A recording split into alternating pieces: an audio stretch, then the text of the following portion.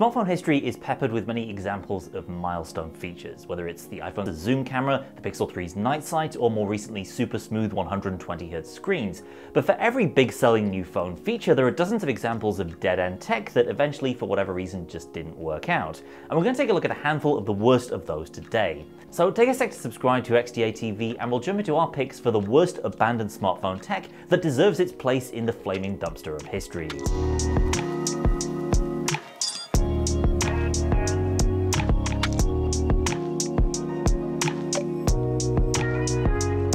3D was the next big thing, until suddenly it wasn't.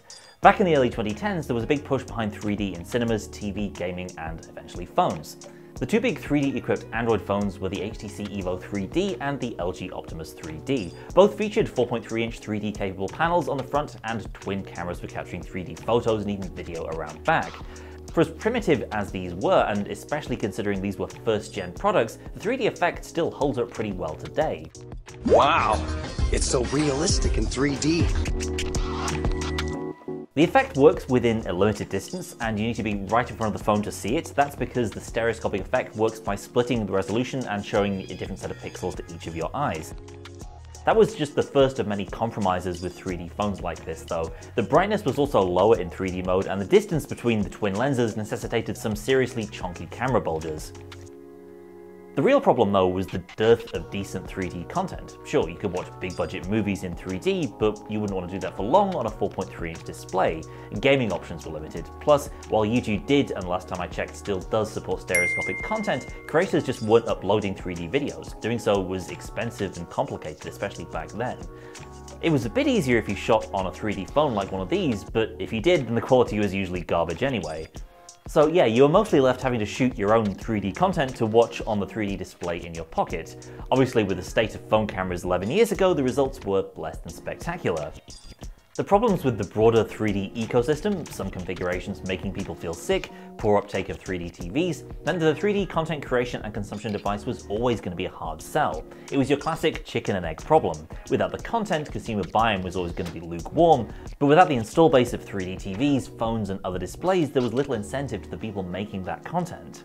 3D displays made a brief, disappointing, and expensive comeback with the Red Hydrogen 1 in 2018, a train wreck of a product that failed as both a phone and a camera, and is now more famous for being that random phone that kept appearing in 2021's Netflix movie Don't Look Up.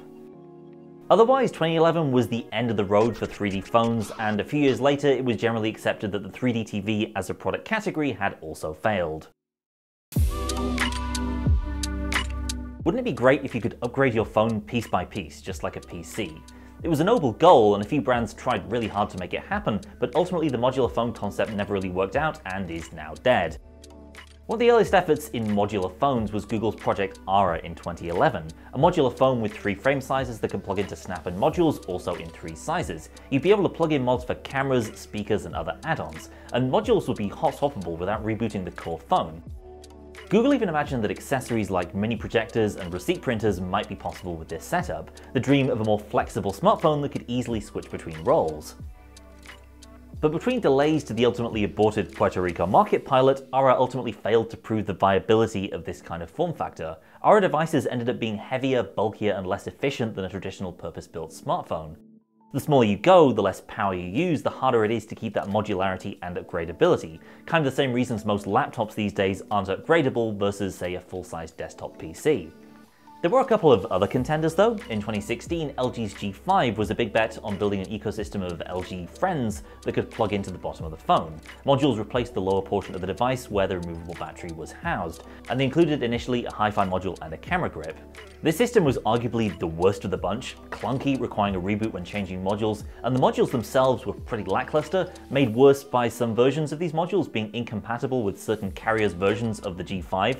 No surprise, LG made a hard pivot away from modules with the G6 in the following year. Motorola had a better time with its Moto Z, which was probably the most commercially successful modular phone system. It stuck by its ecosystem of Moto mods for 4 generations between 2016 and 2019, and the modular experience was pretty seamless, attaching with a magnetic snap. And in researching these mods for this video, I was surprised to see how many there actually were, not just the usual things like camera attachments, kickstands, and bigger batteries, but smart speakers, full gaming controllers, and even a Polaroid branded printer. But most Moto mods were expensive, and the way they attached meant the Moto had to stick with that same footprint of the original Moto Z if it wanted to keep the ecosystem alive. As such, Moto mods were quietly unlisted from Moto's website in mid-2020. Today, most flagship phones have some sort of telephoto capability, and even digital zoom is good enough that you could punch in it 2 or 3 times and your shots will probably look pretty good. But for a brief time in the mid-2010s, Samsung tried to solve this problem a different way. The Galaxy S4 Zoom, released in 2013, was half smartphone, half point-and-shoot camera.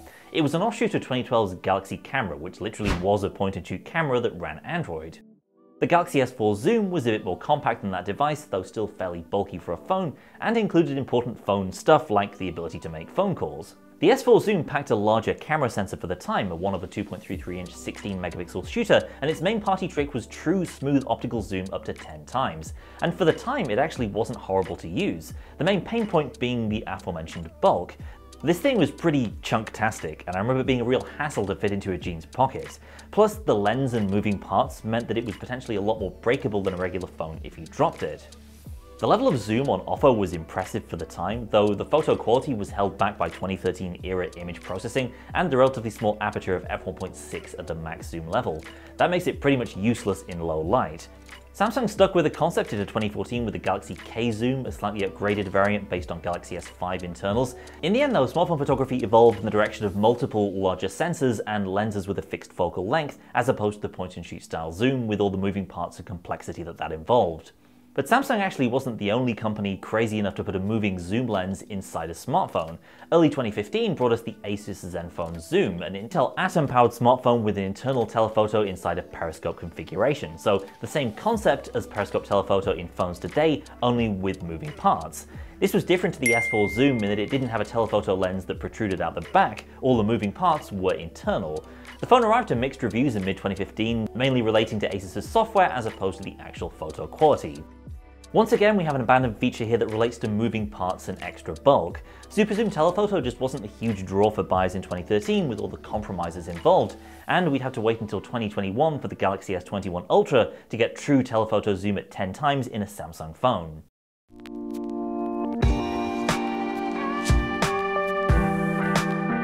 Virtual reality itself, of course, is far from a dead technology, but VR in phones has been basically defunct since around 2019.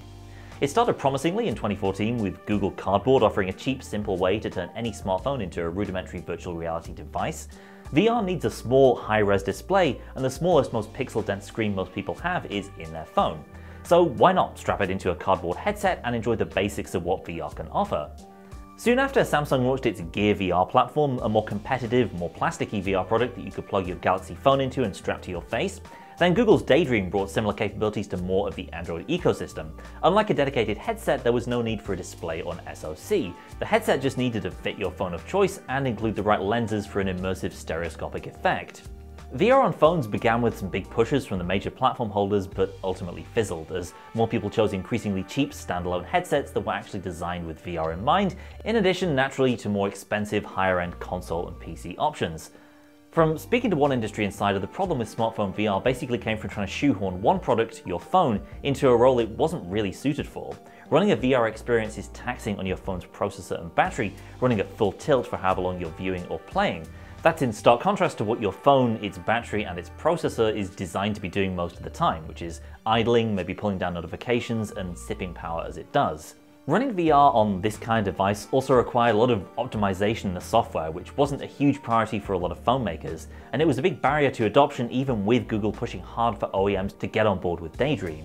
So VR on phones? It can be done, and you can still buy that original cardboard headset today, but VR quickly outgrew the smartphone, and a modern VR experience is much better enjoyed on a dedicated headset like a Quest or a Vive.